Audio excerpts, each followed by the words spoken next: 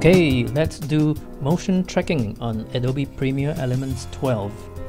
The effect that I want to create is I want to label this building as hotel, and I want the text to follow this building as it moves across the screen from left to right. First, select this clip by clicking on it, then bring the playhead to the beginning of the clip. The easiest way to do that is to click on this icon to bring the playhead exactly to the beginning of this clip. Then we go to the Tools tab inside Action Bar, click on the Tools tab, scroll down the list of tools till you see Motion Tracking. Click on Motion Tracking. I want to track this slim building here and call it Hotel. Click on Select Object. You will see a rectangle with 4 circles at the corners. Use the circles to surround the hotel. Okay, now let's make it a little bit smaller. I'll just choose the windows here, windows of the hotel. Alright,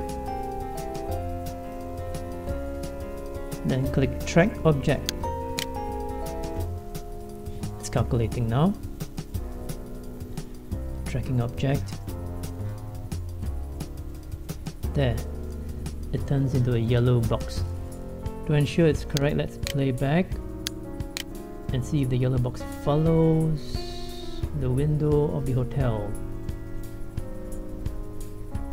So now let's bring the playhead back to the beginning again by clicking on this icon, because the next thing is to attach a graphic or text from the action bar below. So what they're saying is go to the action bar and select the graphics tab. Click on it. Under the graphics tab you see lots of graphics, some animated, some stills. What we want is a label. By the way, if you see a blue ribbon on the top right corner, that means you have to download it, right? So you need to be connected to the internet to download this effect. I've already downloaded this speech bubble number 9. So what I'm gonna do is to drag and drop it over this yellow box. It's asking me to input a text. I want to call it hotel. Click OK. There. A nice speech bubble called hotel. Actually, I don't like the look of this speech bubble. I will show you how to modify the speech bubble to make it look more professional in the later part of this video. For now, let's put it here and say done.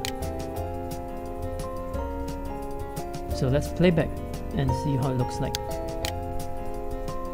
Yes, it's following my building. The word hotel is following my building nicely. Great. So if you notice on your timeline, you got a new clip here called the speech bubble number 9.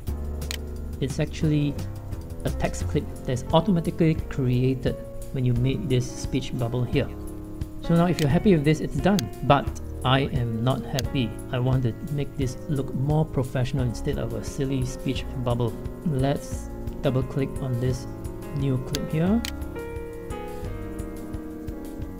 If you notice, it takes me straight into the text adjustments panel. So it's actually a text clip. So first thing I'll change is the text itself. I don't like this font. Let's make it look more professional, like a plain old Arial.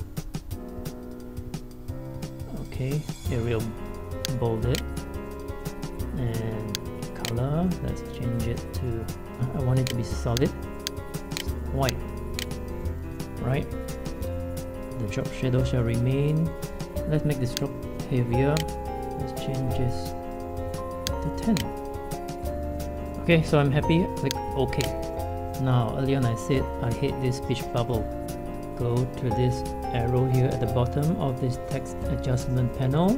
Click on the arrow. Click on the speech bubble. And then on your keyboard, select delete. There you go. The speech bubble is gone. But then I still want to have a little background behind this word hotel. So let me add in some shapes here. Okay, a square shape. Let's draw a square shape over this word hotel. Now it's covering it. Right click on the square shape. Let's arrange it and send it backward. There. I can see my word now. The word is in front of this rectangle shape. Let's make this rectangle slightly wider and shorter. Now I want to make this white rectangle translucent. Right click on it and select transform, opacity. Let's make it 50% translucent. Okay, right. Now it looks better. So early on, the speech bubble has got a little extension, a narrow thread coming up. That's like a pointer. I shall use this line over here to create that pointer. Right. Oops. Undo. Select the line. Let's draw that pointer up here. Now it looks better than a speech bubble. Okay, once done, just play back from the timeline. Bring the playhead to the beginning once more and press play. There you go. Motion tracking done professionally on Adobe Premiere Elements 12.